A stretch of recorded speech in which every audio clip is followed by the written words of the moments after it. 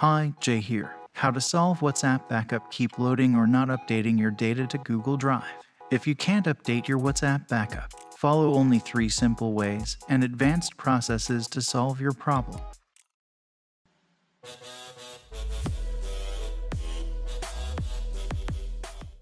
First solution. Tap and hold your WhatsApp. Tap on the info. Tap other permission. Tap change Wi-Fi connectivity. Now go back. Tap on battery saver. Choose no restrictions. Now you need to switch your network. Well, if you're on a mobile network, you need to switch to mobile data. And if you are mobile data, you need to choose Wi-Fi.